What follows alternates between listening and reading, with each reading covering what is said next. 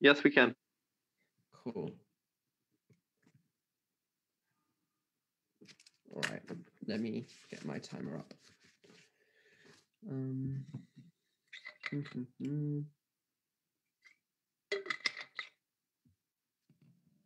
Cool.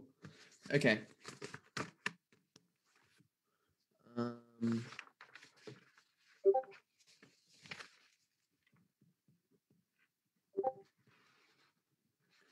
Sorry.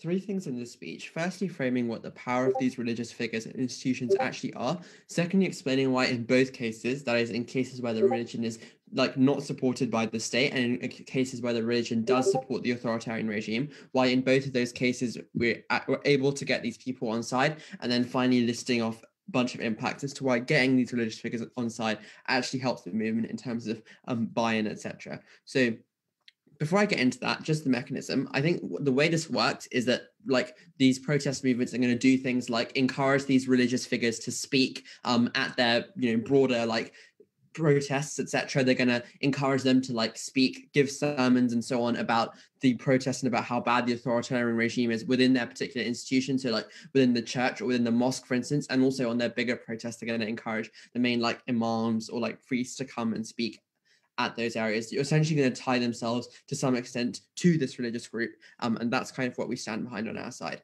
Okay, on the first thing, what the power of these religious figures and institutions actually are. We think the power of these figures is really important. We think that these figures are seen as having epistemic access to God, right? Particularly in like with priests, for instance, they're seen as having a direct connection with God. And so therefore the thing they say is an interpretation for religious people of what actually God wants them to do. So we think that these figures have massive amounts of power over the people that actually subscribe to their religion in the first place, given that they're seen as having this unique access to God, which normal people lack. There's that sense of like the divine actually supporting your protest movement against this authoritarian regime, which we think is really important. But the second thing is the fact that religion itself is really is really open to interpretation, right? So the Bible or the Quran has loads of different interpretations to it, and these religious figures are really important in doing that, which means that they have unique like knowledge which they can then transmit down. So if they say this is the correct interpretation and the interpretation of our religious text means that we should take down this leader because he goes against our values,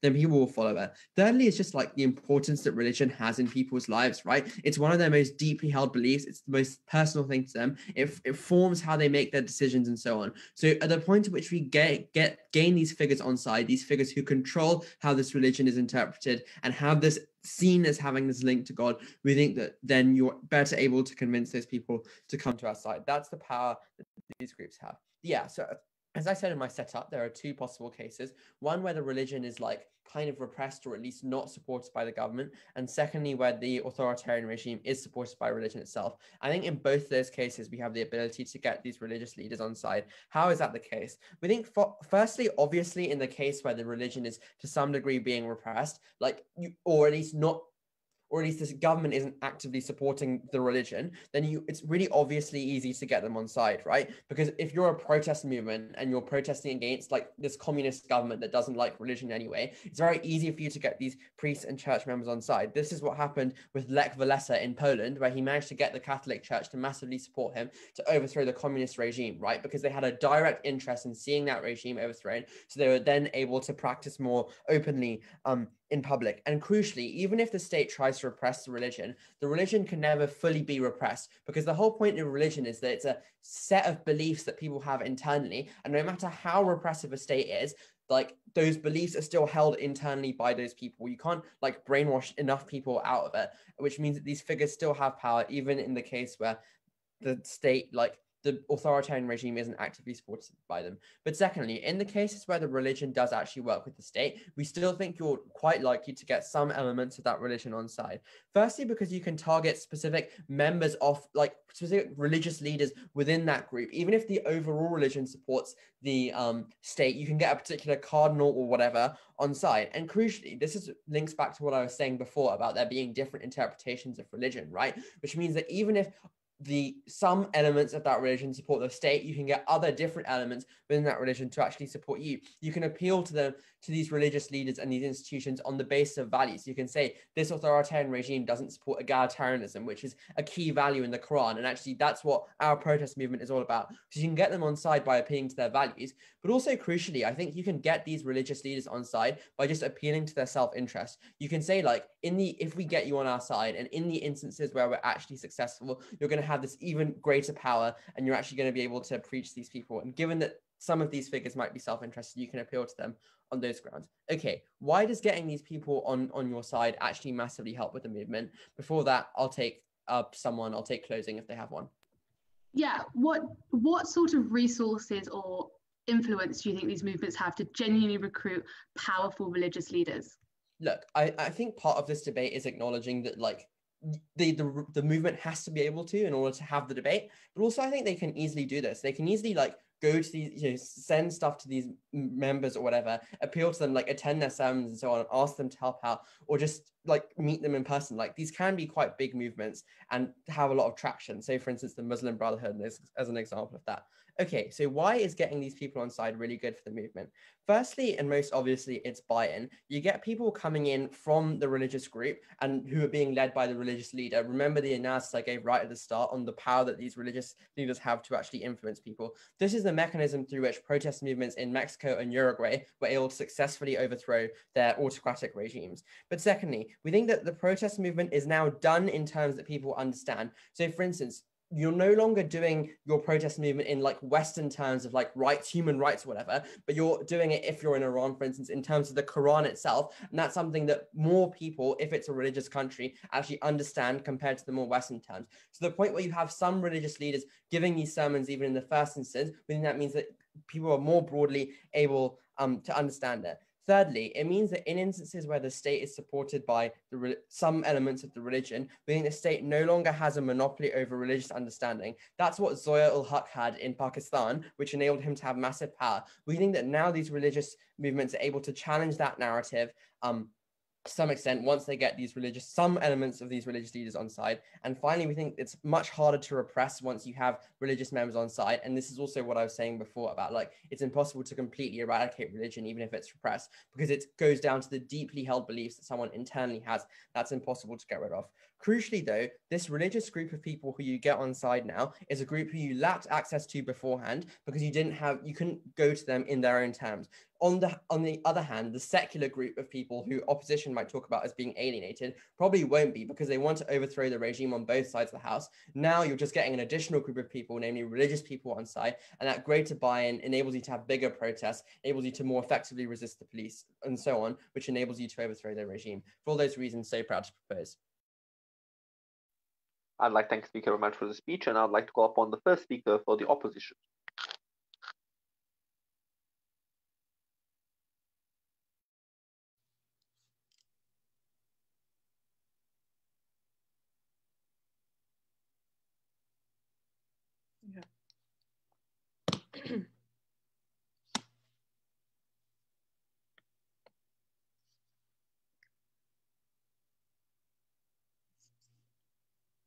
We want to be absolutely clear. This debate is about protest movements and exactly what benefits are most possible and greatest for them. What are the interests of protest movements? First, we think it's about staying true. Firstly, it's obviously about overthrowing the authoritarian regime. Secondly, it's obviously also about protecting their own values and what they stand for. And third, it's about installing a good, sustainable regime that is in line with their values after the authoritarian regime is overthrown. This is very important to keep in mind because I feel that government hasn't been keeping to this very much. They can't just say that, we won in like Poland, we won in Uruguay because of the religious figures without giving us any explanation as to like the specific circumstances in which these people won. And I think it's incredibly reductionist to claim that they only won because of the religious figures and institutions, and if it weren't for them, they weren't able to win. I think it's demeaning to the other factors and the other forces that enabled these protests to be successful in the first place. And we are going to contend on opposition that it was in spite of and not because of religious groups and figures and institutions that existed within it. Also, we're going to suggest how this creates more harms later on. Let me just move on some quick points of rebuttals and then integrate the rest of them into my arguments. First, they say we get larger and stronger support because, you know, like people are more emotional and they can support it more. Actually, I'm going to rebut this in my arguments later.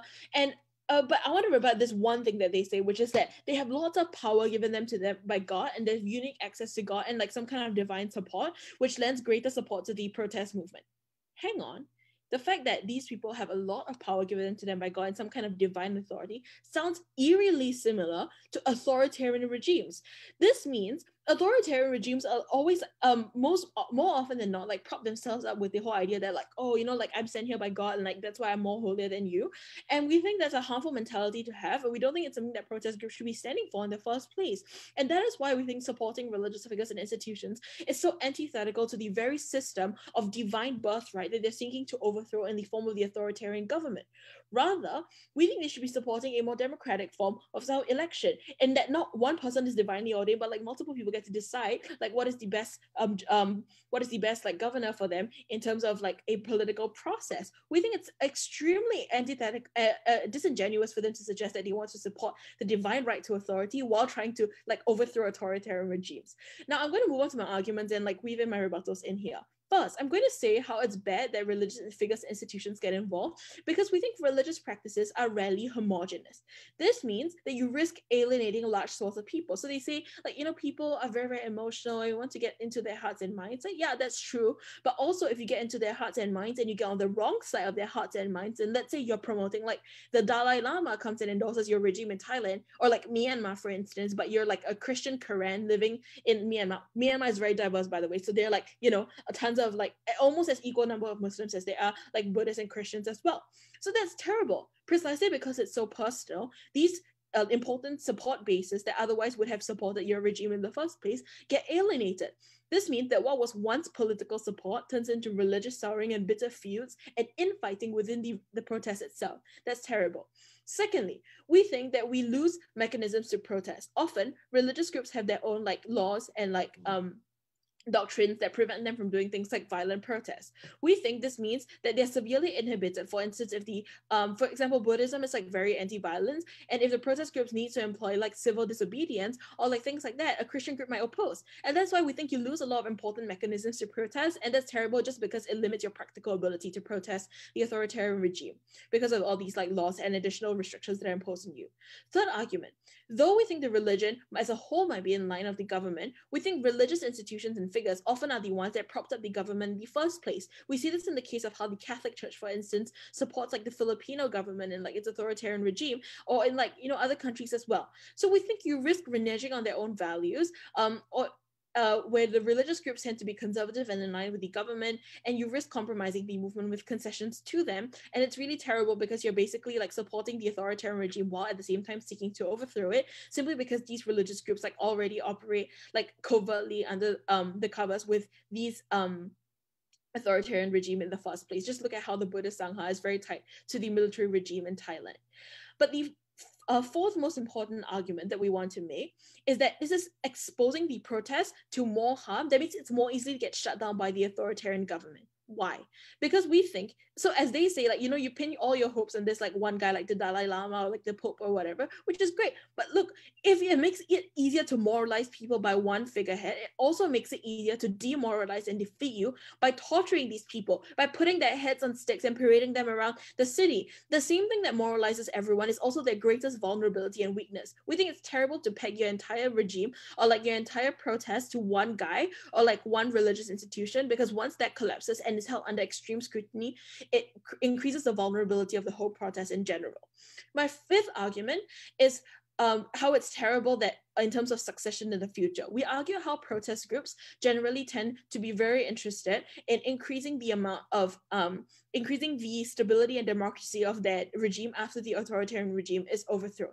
However, if successful, you risk replacing the authoritarian regime with a theocratic one. They already suggested that these people have a divine right to authority and power, so what's not going to suggest that they're going to want to promote their own ideals? In fact, This is even more likely given that religious groups only agree to join hands with the movement if they're given certain concessions or certain promises, like a seat in the parliament, which could lead to like 10 seats in the parliament and eventually an overthrow of it. Because religious groups always want to promote their own ideals and spread their sphere of influence by definition, because they feel that they are God ordained and that their way of being in the world is correct. And that is why it's harmful to a more sustainable and stable regime later on.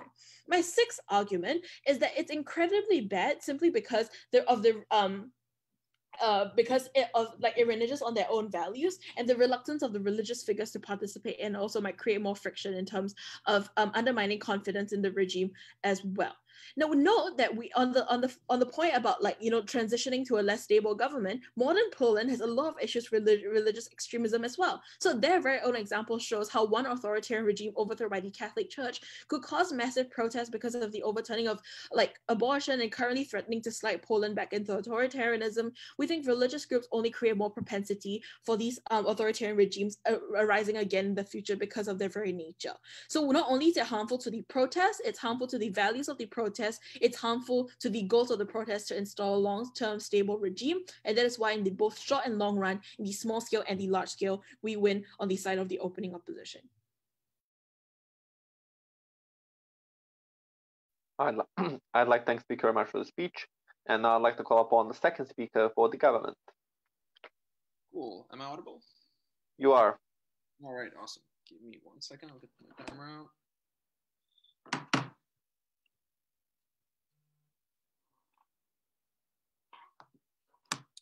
Okay, I'm going to start before I start, sorry, I prefer if you ask me POIs not in chat, but actually shout them out. Yeah, I'm one of those. All right, anyway, I'm going to start in 3, 2, 1. Here's why opening opposition has already lost this debate, right? Every single argument that they've made is talking about the harms of what they conceptualize, and I'll talk about that in a second, but the harms of religious movements and religious figures without actually drawing an actual comparative picture. They don't actually provide you a mechanism of how these protest movements can succeed in the first place, right? I mean, the first challenge they issue to us, which we think is a mischaracterization of our case, is apparently how, Aniket came up and talked about how the only reason that protest movements succeeded with because of religion. But the main point we're saying is protest movements are more likely to succeed in places, and we have precedent for that, like in places in South America. It's not so much that we're talking about a necessary condition. We think that's an unfair burden for them to place on us, but we're talking about the degree to which religion actually played a huge part in that, and I'm going to talk about in a second. But really, all opposition talks about is like 3 things, right? The first, and by their own standards, right? They first talk about this idea about how one of the main interests of protest movement is overthrowing. And we think we've already won that. Opposition didn't provide any systematic mechanism through which overthrowing will happen in their case, whereas we did, right? First of all, we said that we're actually having mass appeal under our case, right? The only thing that did that is that misconstrued that, they played around with Aniket's description of epistemic access to God and how that's important. I'll get to that in a second. But really, why is mass appeal important? Because that's what a movement is all about. It's about getting mass appeal. It's about the ability for people to mobilize in a meaningful way to get through. The biggest problem with movements is numbers, is strength, which is why stuff like strength in numbers is a thing when it comes to movements, which is why stuff like the Arab Spring is huge, because you have a lot of people out on the streets, which is why the same protests that happened in Latin America in the 70s and 80s against, right-wing dictators, because of slight inspiration from religious people, was also important. So we think on their side of the house, the fact that they acknowledge that there are people, significant religious groups that will be, and that they're not catering to, means that you lose the most important aspect of a protest movement, which is numbers. But the second thing is that we tell you, that they sort of say, is that, we have to protect values, because at the end, religious people will tend to be conservative and so on. First of all, the first goal of a protest movement, which they admit to, is sort of the idea of getting rid of the authoritarian regime, right? So we don't think that they actually apply a fair comparative, but we think they actually mischaracterize what protest movements are like. They pick the worst case scenarios, right? On the whole, if a religious group is actually siding with other secular forces in a specific group, its religious figures are being incorporated, we think the main movement is egalitarianism, right? And that's one of the reasons why Mexico and Uruguay are prime examples of that, is that you have an anti-authoritarian sentiment in a lot of these religious groups. And the reason we win that is not just because we're sort of fighting, well, here, look at our example versus their example, but because we provide you with another mechanism, which is about how religion is itself open to interpretation, something that Aniket said. Why is that crucial here? Well, because we think that there are specific versions of religious readings that specifically become salient in these instances that allow for an anti-authoritarian regime. And so generally speaking, we think that when religious figures are incorporated in these movements, they are, and for the vast majority of cases, doing that. But even if we take them at their best, we think that in an effort to have this notion of sustained values and a sustainable quasi-regime without mass appeal, by the way, we think like you just don't end up getting rid of the authoritarian regime in the first place, right? Because you lose the initial goal that you set out to set for yourself. But okay, here's some other things that we're going to develop in my rest of the speech. The first thing is that we think that one of the other things that that we're clashing on here is this notion of alienating other religious groups, right? First of all, we think we're talking about countries that we're appealing to the majority religion, right? So the reason like places like South America, for example, or places like Pakistan, for example, is because in the vast majority of cases you have clear ideas of a majority religion. But secondly, we think that for people who want to overthrow the regime, it's on both sides of the house. The crucial feature that opposition is missing out on that we're bringing in is that it's not so much that religious people will come in and now you have a singular manifesto, but you're broadening the coalition, right? And this is crucial because broadening the coalition means you're expanding the range for appeal. And we think this happens all the time. I mean, think about, I can name a few off my head, but like think about all the countries where you have national movements where parties ally with each other to get rid of a single authoritarian regime. The idea is you set a set of goals, which means that, you have a consensus on those, and it doesn't necessarily mean that you have a consensus on everything else. Why does that matter here? Because we think that insofar as protest movements are concerned with overthrowing authoritarian regimes, broadening coalition doesn't mean that even in the worst case scenario, if you have, let's say, an anti-abortion sort of church, and that's kind of involved in this thing, we think that still helps because at the end of the day, you're broadening the main goal that you're trying to stick, and that you're trying to have. Here's the last thing that's really crucial here, right? That this idea about parliament and stability. So basically, opposition's case rests on this notion that for once you get these people, they're going to actually take places in parliament, and because and that at the end of the day we have the authoritarian regime, then we get rid of that. Here's the problem with that. Aside from the fact that you don't have a mechanism for how you get rid of the authoritarian regime, we just think that opposition's living in a wonderland where people aren't religious, right? The key feature of the countries that we're talking about, the vast majority of them, is that religion does play a part, and that in the comparative, people are religious. So at the end of the day, if people demand a certain kind of policy, and if the vast majority of people feel a specific way, we think it's kind of bizarre for opposition to have their normative conceptions or like some sort of constitution that they have in mind that they want at the end of the day. But here's the last and most important, I think one of the most important features of our case that they totally missed, which is the comparative. One of the key features that Aniket kept telling you about is that even when you don't use these religious figures, what happens? We think we get instances like, Zia ul-Haq in Pakistan in the 80s, where religious figures, politicians or state leaders, specifically authoritarian ones, can co-opt a religious narrative, right? And when we think that happens, that's what we think leads to more extremist politics. That's when we think that religion gets smeared and is used in a negative sense, right? Because it's always in an authoritarian leader's interest to actually have religion in their backbone or the idea of a religious narrative, because it makes a case for a certain kind of religious authority and legitimacy. When you bring in religious leaders, in people who are influential for all the reasons Aniket mentioned and they didn't contest, it creates an opportunity for a protest movement to actually have a say and incorporate that legitimacy. So on one hand, you might have a religious leader who says, well, here's my authoritarian system, here's why I'm legitimately religiously. You finally get an opposition voice that is sympathetic to people, incorporates the masses, but finally and most crucially also has a religious narrative that, because of the egalitarian nature of a lot of these movements that we've seen, actually allows for people to get authoritarian leaders to get removed. For all these reasons, vote for us. I'd like to thank the speaker very much for the speech. And now I'd like to call upon the second speaker for the opposition. Thank you. All right. So let's go with the frame we were given and start on overthrowing, right? Because that is the prerequisite for a lot of these issues. First thing you have to recognize is that we do talk largely about mass appeal, and it goes pretty basically unresponded by the government. The first issue here with the mass appeal is the issue of heterogeneity. Now we get some argumentation here on a few things. First, we hear from Gov that most of the authoritarian states we're talking about are homogeneous. First of all, this isn't true. Even in the areas that they give us, like Pakistan, you still have divides, right? Even within the Muslim community, between the Sunni and the Shiite. And in the more homogeneous areas, what we see is that if you end up aligning yourself in Pakistan, probably with like the majority, you're going to end up largely disenfranchising the minority, hurting these most disenfranchised groups, and because that end up causing a lot more harm.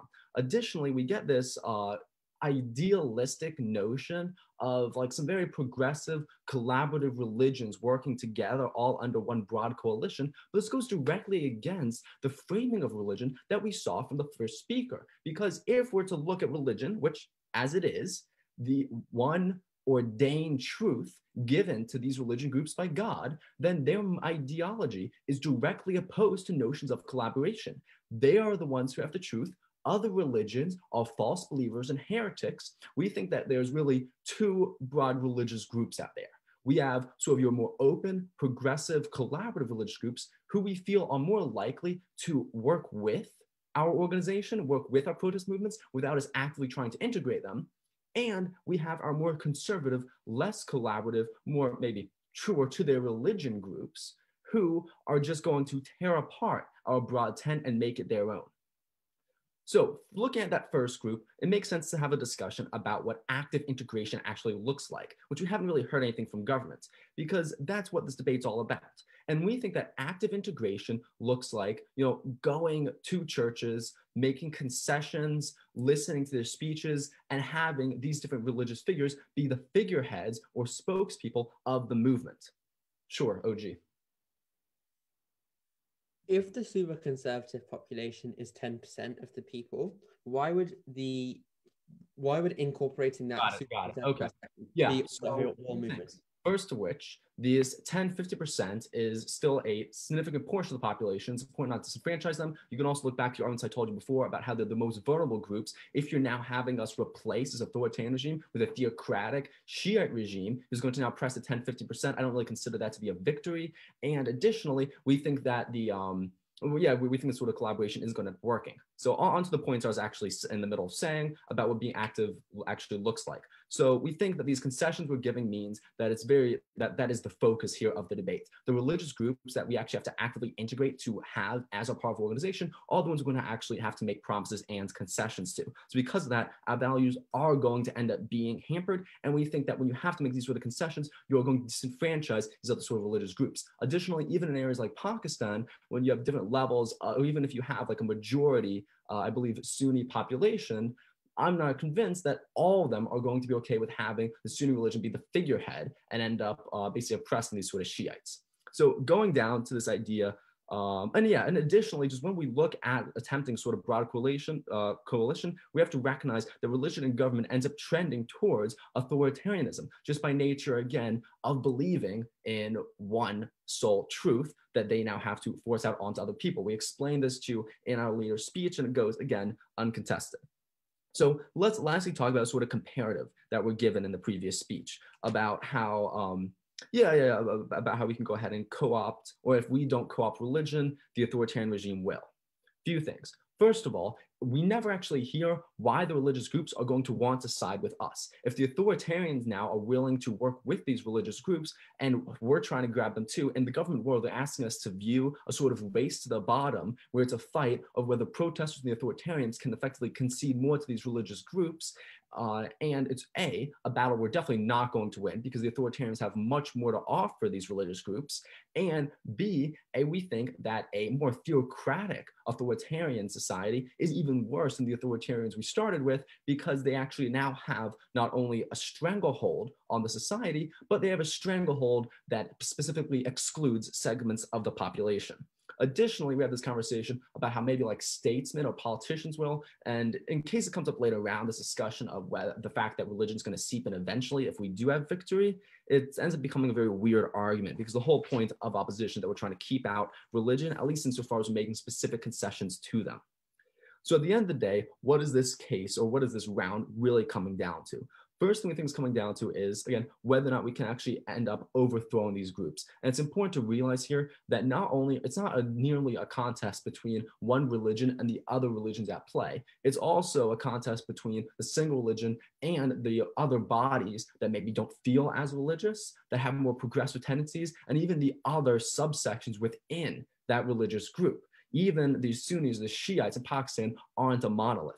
And we can see this happening in the very example they were given to us of Poland, right? Where although Poland had a reasonable democracy, had a reasonable democracy or a fledgling one, what we're seeing now with recent elections is on the verge of collapsing. We have massive protests as an extremely radical, trending towards authoritarian government and Catholic Church are hampering down on abortion laws, hampering down on other rights, and overall trying to dismantle the government that was fought so hard for.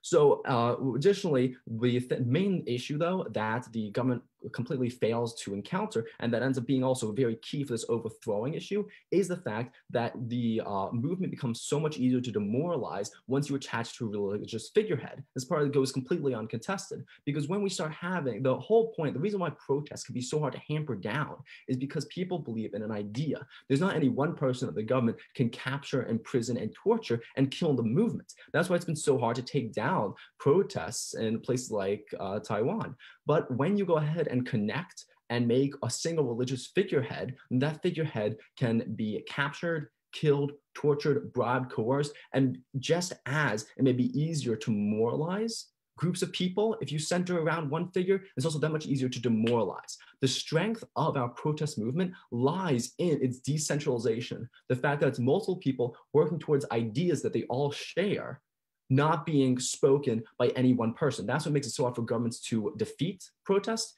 and that's the sort of structure that we need to make sure we stick to. Thank you. I'd like to speak very much for the speech, and now I'd like to call upon the third speaker for the government. 1 second. Sure.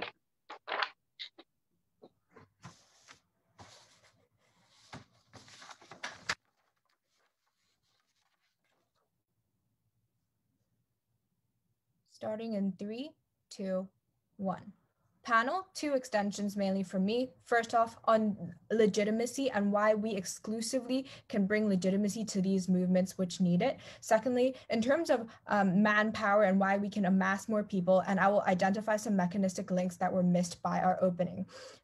But before I move on to rebuttals, though, note that most of these movements have the nature of being grassroots movements, right? That is to say, most of these movements start from the populations and people, the general public, mostly young people, trying to amass together and trying to fight against an authoritarian government. We don't think that they have the necessary means to continue on in terms of a long-lasting sort of movement and continue to establish themselves without some sort of established institution that is backing them, right? I think that is crucial in today's debate and crucial for these movements' success. Okay, before I move on, several points of extraneous rebuttal. I think mainly OO's points are contingent on the idea of how religion will basically corrupt movements, right? I think one main thing that they pointed out is the idea that, okay, this idea of like a divine birthright of these religions will kind of transcend and like be carried into these movements. Several responses to this. One, we think that at the end of the day, they neglect the fact that these religious groups themselves actually have that impetus to join these movements, right? Why is this the case? One, in terms of on the moral level, there are people within these religious groups that are being oppressed by the government. They have a moral impetus to go against these authoritarian governments. But even if this is not the case, right, there's another practical level in terms of interest, right? The ways in which these religions are able to be practiced and the ways in which these religious figures are able to politicize is very much limited by their very own governments, because these authoritarian governments are what is controlling the reins and is holding everything under their control, right? At the end of the day, they have a motivation to join these movements. What does this mean? This means that a lot of the times they will not want to characterize themselves as a threat to the movement, right? They will want to also complement these movements and be part of it, and be part of the movement to fight against the authoritarian governments that are a threat to these religions in the first place, right? But even if this is not the case, right? Note that at the end of the day, secondly, having a religion and believing that this transcends into something that is like a divine birthright is two different things, right? Just because I identify with something and believe deeply and connect with a belief and connect with others through that belief doesn't mean that I believe that this should dominate every aspect of my life, right? I think that there's a clear missing mechanistic link. Just because we co-opt certain narratives of the religion, we don't think that this will completely dominate the movement, simply because at the end of the day, the general gist of the movement will be overthrowing the authoritarian government. And at the end of the day, this will not be completely dominated by religion, right? Okay, secondly, the second push that we get is the idea that, okay, these movements will be easily shut down by authoritarian governments. Two responses. One, I think this is even worse on their side, right? Because there's simply no legitimacy in these movements. There's no institutional power to back these people up. And many of these grassroots movements are led by young people, and they are more likely to be quashed by the troops and police forces of the government, right? But we think that this, secondly, under our side, we have a higher chance of these movements being sustainable and carry on for the long term because of the fact that we co-opted a lot of people from a diverse from diverse backgrounds under this religion and have different levels of political power, right? More on this later. And lastly, in terms of their idea of heterogeneity, we think that under their side, it's even worse because there's no way in which you can amass enough people. Note that currently a lot of movements are again dominated by young people, and you don't get enough buy-in from people from higher levels of power. We don't think that this will necessarily be better on their side, but under our side, it's much better because you have more chances of success when you have people united around the same beliefs and people actually striving towards tangible goals, right? Okay. Moving on to my substantives. In terms of my first extension, right, in terms of legitimacy, we think that crucially, no house has identified the fact that religion itself can be a factor that holds people back from joining movements, right? Why?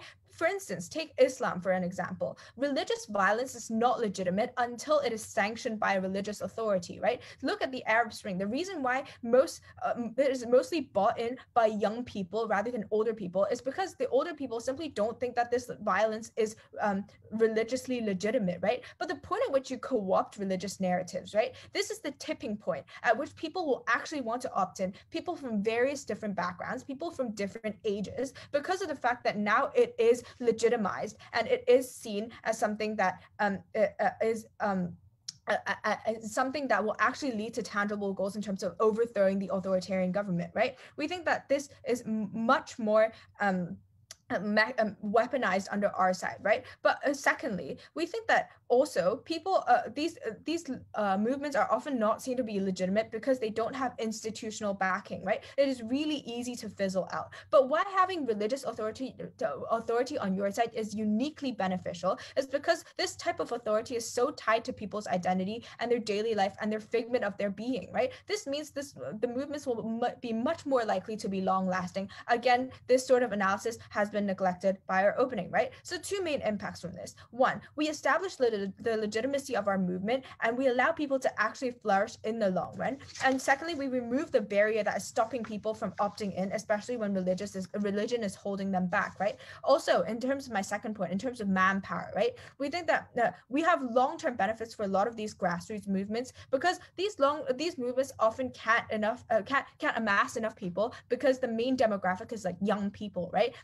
They're easily quashed by the establishment, but with religious institutions co-opted, given the large demographic that will be that is encapsulated within these religions, you have different people from different levels of who have different levels of political capital. We think that we have a lot more mobility in terms of having a diverse group of people along the power hierarchy to consolidate the movement, right? We think that apart from what our opening identified, which is like more people in general, we get more power under our side too.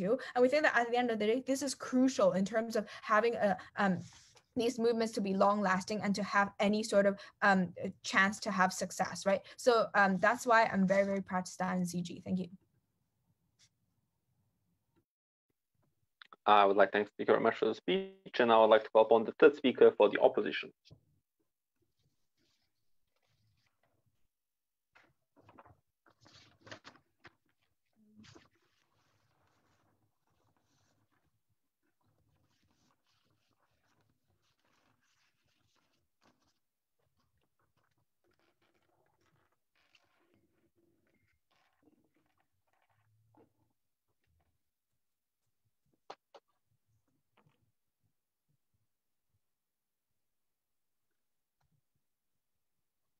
Okay, so I think we're going to win this debate in CO by first of all giving a more accurate picture of how religion works in these countries and what specifically this integration is going to look like. I think CG fall out of this debate the point of which they prove what could happen, but don't actually show you the likely scenario of how religion will be played out within these movements. I think they massively underestimate who has the power to control these narratives to begin with, and who has that power to dictate the narratives and decide how religion will be interpreted in these events.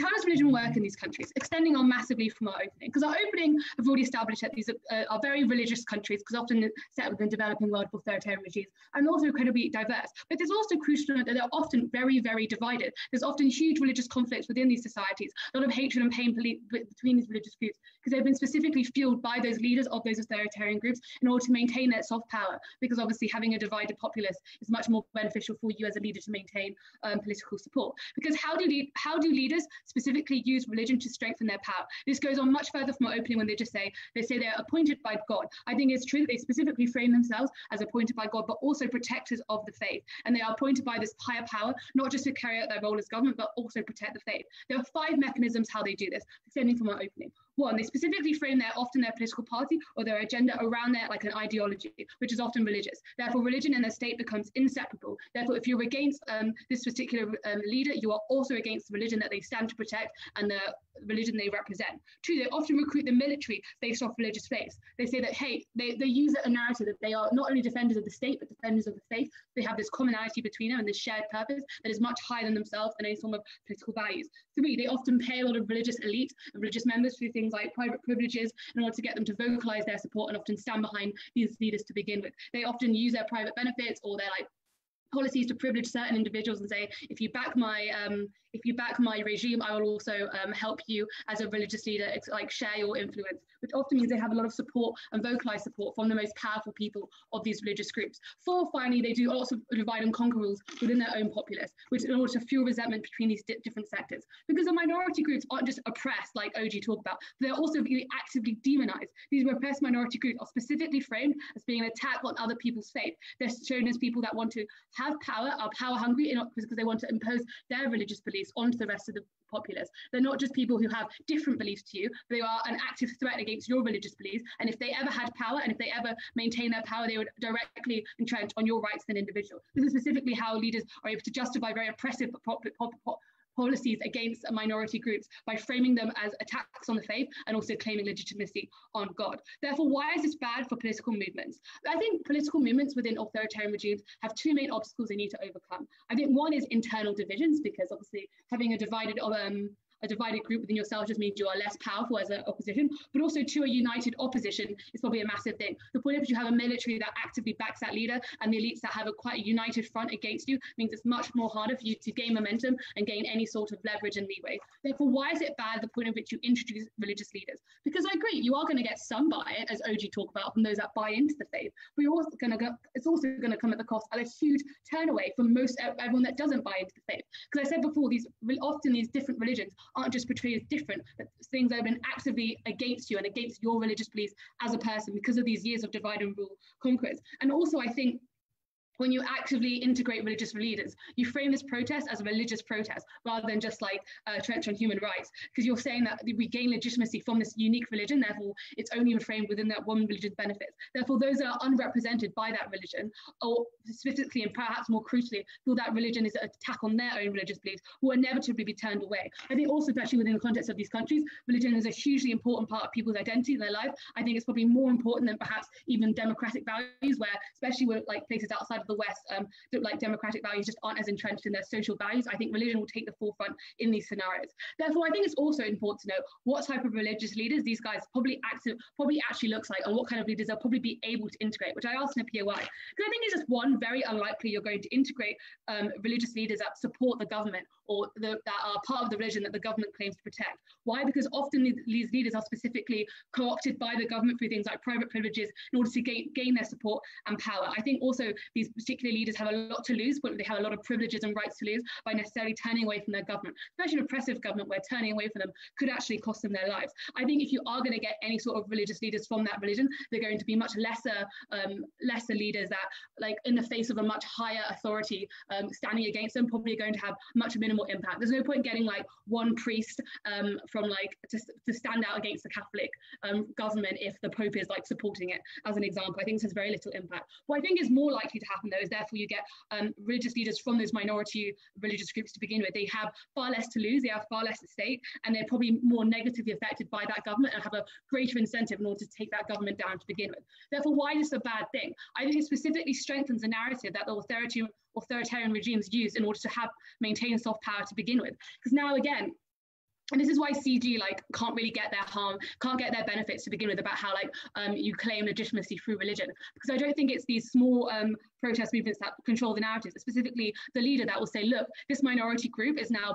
who they have actively demonized and not just oppressed. They are saying, look, they are attacking us as a faith, because again, because they linked their government specifically to the faith, they're saying an attack on us is an attack on the faith. So the leaders are specifically able to often depersonalize these protests and say, look, they're not attacking my government, they're not attacking my policies, but they're attacking me because of my religious beliefs and how I want to protect our faith. And specifically the point at which they have religious leaders they can point at, I think this becomes far, far worse, far easier to do so on this side of the house. I think it's important to know who controls the narrative. It's not these religious, like individual religious leaders, but it's specifically governments who have one, media control, or two, have the buy-in of lots of elites that will be willing to vocalize their support, especially when those elites often come from high religious establishments. Therefore, I think the impacts of this is probably threefold. I think one, probably get more likely that those elite religious leaders will more likely vocalize their support, empower the government, which will fuel further like dissension. So all their followers be like, no, we actually support this government to begin with, and this actually is an attack on our faith, and probably also likely to do things like donate resources and money for these governments in order to help them. I think too, you also get a more united military, the point of which they have a more common goal to attack. They're not attacking their neighbors who want greater human rights. They're attacking those that want to attack their faith, the faith that they have been designed to defend, and therefore they have a much more shared common goal that goes beyond the individual self. I think the point of which this probably looks like things like greater repression of peaceful protest and far greater military impact. I think finally you just get a more divided protest, the point at which you're never going to get full buy-in from the population, the point at which you introduce religious divide. I think it's probably bad because you get less manpower and just a far less effective protest. So for all those reasons, perhaps I oppose. I'd like to thank the speaker very much for the speech, and now I'd like to call upon the last speaker for the government. Yeah, just one moment.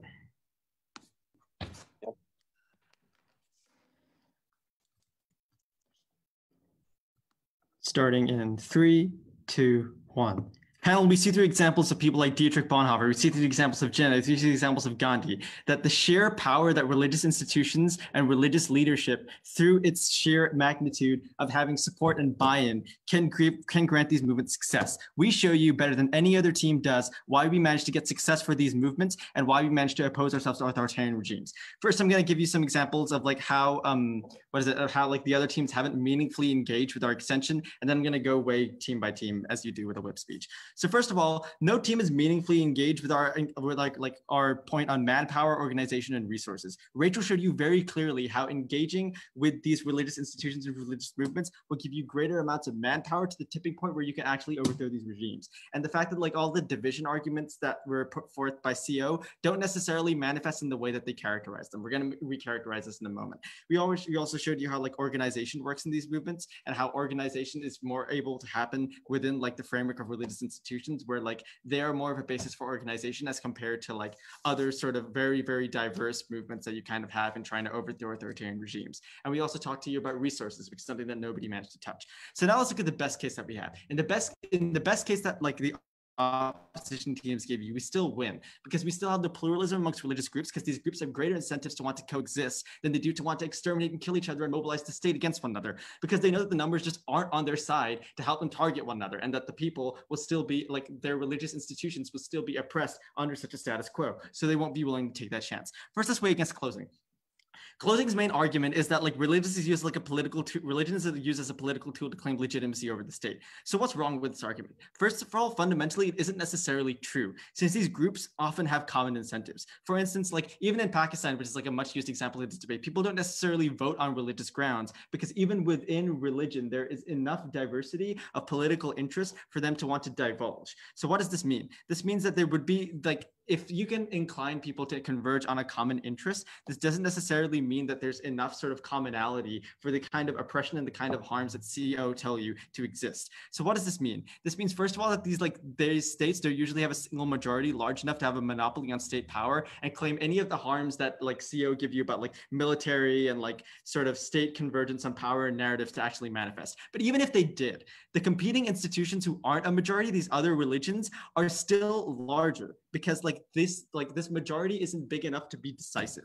So what happens as a result? What happens as a result is that they can mobilize to such a large tipping point of people that they will not succeed in the kind of narrative control that you're talking about. First of all, the state won't buy it in the first place because they're not big enough. And second, even if it's like some case scenario where they did, they can't mobilize the military against them because there's just so many of them in swathes that are divided across so many points that they would be significantly overwhelmed by the sheer number and scale of these people. So they cannot succeed. And in the best case, and like in the worst case scenario, none of these benefits actually manifest, so we win anyway. So why is this better than their best fix? So we show you that these divisions don't necessarily exist between like to the point where like they would not be willing enough to engage with other religious institutions. And I'm going to come on to that when I weigh against opening, because opening talk more about that. So it, like even in the best case scenario that they give us about like religious institutions having some kind of monopoly on state power and state narratives, we still win. So let's weigh against opening here. First of all, it's worth noting that we break the deadlock on opening half about like overthrowing and whether or not it succeeds. Because opening teams couldn't decide like, would you isolate or put off competing and other religious groups? We answered this.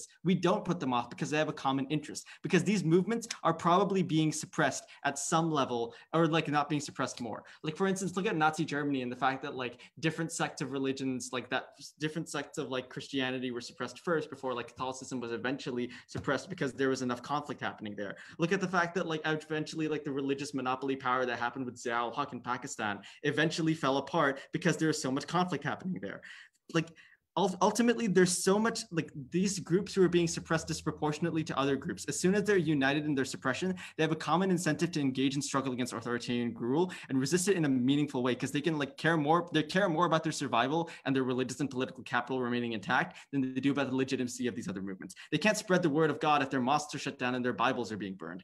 Now, the second point about this deadlock, does overthrowing happen? We show you, yes, it does, because these groups are probably being suppressed to some extent. Like I said earlier, like Zia al-Haq explaining with religious groups like the Jamaat Islami due to like theological disagreements and opposition to his actions. We show you that like Rachel showed you clear tipping point analysis as to why without the sheer number of movement, like sheer numbers that you get in the movement as a result of religious buy-in, this will not happen. Why is this? First of all, manpower, because these religious like institutions usually have such a hold over the population that the majority is religious to at least some extent, and that without the sort of like hold back that you have on legitimacy, without having them buy in the first place, that you won't get enough support to overthrow them in the first place. So any of the harms that OO give you are like meaningless anyway. And the second thing is the resources of political communities, like religious communities rather. Like look at Martin Luther King and look at like the sheer amount of like power that like medics would have, or the fact that you have so many people that you can have mass resistance on an economic level and on civil disobedience levels. The result of this is that ultimately what happens is that there's enough manpower and enough sort of resource buy-in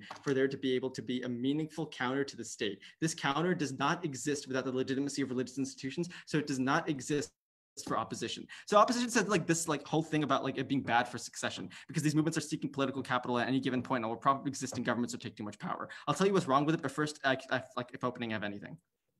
3, 2, 1. Okay, let's move on. So what's wrong with this? They don't analyze why religious groups want to get involved. Rachel tells you very clearly that they won't be the centerpiece of the movement. Divine birthright won't necessarily be a controlling force. We're co-opting narratives of religion. We're not making this a religious protest. So what happens as a result? People may be a religion, but they don't necessarily want theocracies because they're simply buying into the fact that they're fighting an illegitimate regime. So the best case where this argument from OO is true, religious institutions don't necessarily want autocracy or theocracy because they think they'll make them make compromises to have success in the political spheres. And religious institutions, since they have the epistemic value that OG talked about, they won't want to dilute. And the worst case, this isn't true at all. And we see religious institutions called proper protest movements anyway, because they're usually being suppressed in the status quo. We tell you that religious movements have clear incentives on moral grounds and political grounds, because even against their best case, we show you why they won't just want to cop political capital, but they'll want to get involved. This helps vulnerable people and oppressed faiths in significant ways where they're not able to participate, and they won't be able to engage in the struggle anyway because they're being oppressed to such an extent. And they won't be demoralized if they take out a leader because martyrdom, man. Okay, now let's go way up against the bench real quick. So they look like they win on the manpower argument. However, note they can't access any of these benefits except for our analysis, because we materialize how conservatives buy in, how we access a large and greater amount of resources and a greater amount of political capital because of all of these people all over the spectrum of political capital and diversity that you have within religious movements. Look at white people and the role that they had in swinging support for Martin Luther King and for black movements in the 1960s. For all those reasons, oppose. I'd like to thank you very much for the speech, and I'd like to call upon the last speaker for the opposition. All right, can you hear me okay? Yes, we can. Brilliant.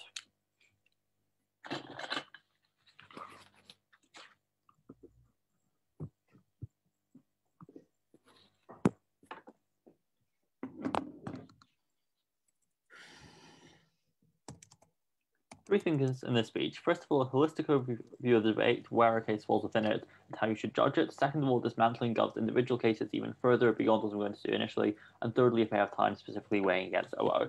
Let's talk about this debate then, right? Because I think what's really important to note is that all of the scenes in this debate talk generally about the impact on the protest group, right? Its size, its efficacy, etc. This is fine, but this is only one half of the coin, because we tell you that this protest group always exists in contrast to something else, which is the authoritarian regime, right? It exists to counter it, the regime exists to counter the group, etc. So I think to whatever extent the protest group can get stronger, that's fine, but it only works so as long as they are stronger in proportion to the regime, okay? So you always need to be considering, with regardless of what happens to the protest group and its size, how does that also impact the size and power of the authoritarian regime? I think at the point at which we engage with this, we probably win this debate, right? Why do we think this is? Why do we think that the increase that we tell you that you get in the power of the authoritarian regime is disproportionate to any increase that you may get in the resources and power of the protest group, even if everything that Gov tells you is true? I think a couple of reasons. One, that the resource gap in terms of how many resources to have, right? So that the people who you're more likely to be recruiting to the protest group are likely to be more impoverished, specifically because they are people who have not been benefited by the state, but the people who are benefited by the state the most, i.e. the wealthiest people, are more likely to be in the pocket of the government. I think at the point at which these people believe that there's a kind of existential threat to their religion, something I'm going to tell you a bit more about later on, this is when they're more likely to do things like, donating to the military, the government, etc., providing more resources behind them and using their media empires or whatever to recruit more people. I think there's a disparity in this. Second of all, even if you don't buy that, even if we assume that there are equal resources on both sides, I'll take a POI later, note that leaders stay in power by co-opting the majority narrative anyway, right? Because that's the best way to do it. If you can have the majority narrative, or at least a majority of the narratives, then you're more able to stay in power. It's just kind of common sense, whether that's by divine right of kings or some other mechanism. So I think to whatever extent you get active engagement increasing in the protest group, and support there, I think that support increases in the regime more because they are seeing either one, an enemy religion if it's a different religion, or two, blasphemy if it is a different interpretation of the same religion. So not only do you get this sort of existential threat to their religion, which is more important than anything in the mortal plane because it affects them for an eternity going onwards in the afterlife,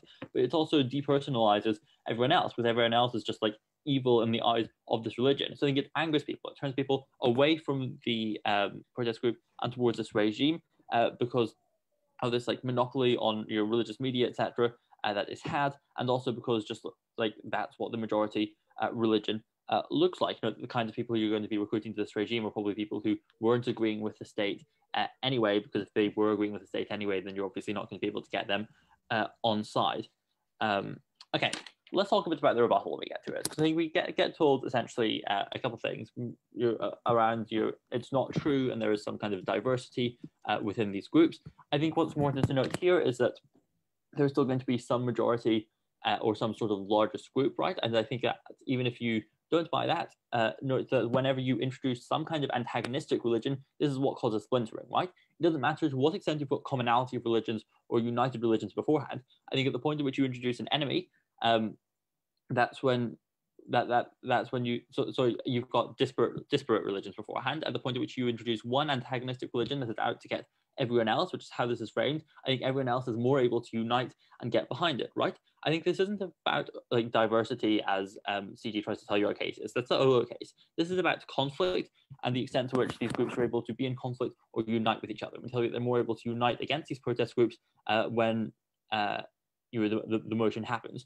Additionally, we just don't get any mechanistic analysis, right? No, that we give you like 4 or 5 mechanisms as to how militaries are able to construct their narrative to be ideologically more supported than what this actually means. They haven't engaged with any of these. This looks like the party framing their beliefs around their ideology. It looks like recruitment to the military. It looks like private privileges being given to religious leaders. It looks like the divide and conquer policies, no engagement on any of that. So I think ultimately we win this debate because we tell you why the side of the scales that no one else engages with is actually the more important side of the scales to consider in this sort of delicate balance of power between the authoritarian regime and the protest group. I'll take opening.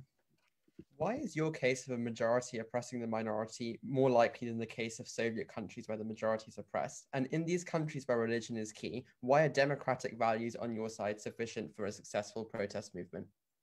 Right, I think a couple of things. I think one, note that there is still the gap in terms of wealth and power. So like power that you have over the media, power that you have in terms of resources, which I think happens regardless of whether it's a majority or minority in terms of the population. It's still a majority or minority majority like leading in terms of the resources and the capital. So at the point at which we also have a mechanism relating to that, I think that we can still stand even in these instances that you're talking about as well. Okay, let's talk a bit more about Gov specifically, right? Because they try to tell you that you get more people on side at the point at which you have religious people backing them. I think we're going to show that this is pretty mitigatory. Why? Because I think one, note that there's the wealth gap, which I've already talked about a fair bit. Two, note that the people who are probably going to be likely to join these groups would have been supportive of them anyway, right? Because you already have to disagree with the state in some way to even consider joining these groups.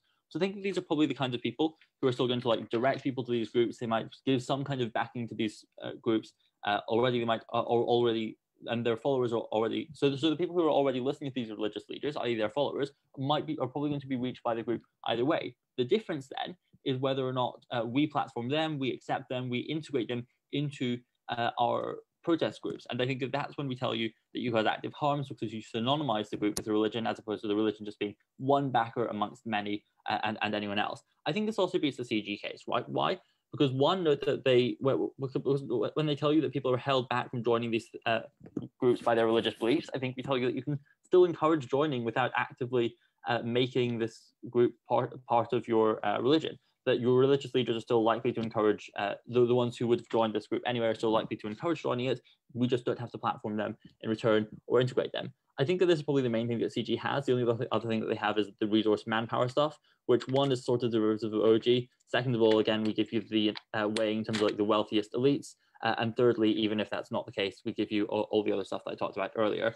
Very briefly then on OG, I think we beat OG because OG tells you one about corrupting the movements. I think this is dependent on the movements actually winning in the first place. So it's kind of secondary to us. Two, they tell you about putting off people from other religions. I think that one, we give better mechanisms for what happens on the side of the scale such as protest movements at the point at which we tell you about the symmetry in OG. Second of all, we just engage uniquely on the other side of the scales, which is more important anyway. So we have to beat them in that regard. CO, thank you. I'd like to thank speaker very much for the speech and everyone for this debate. Please, if speakers could leave the room so we can adjudicate. And if you could stop streaming.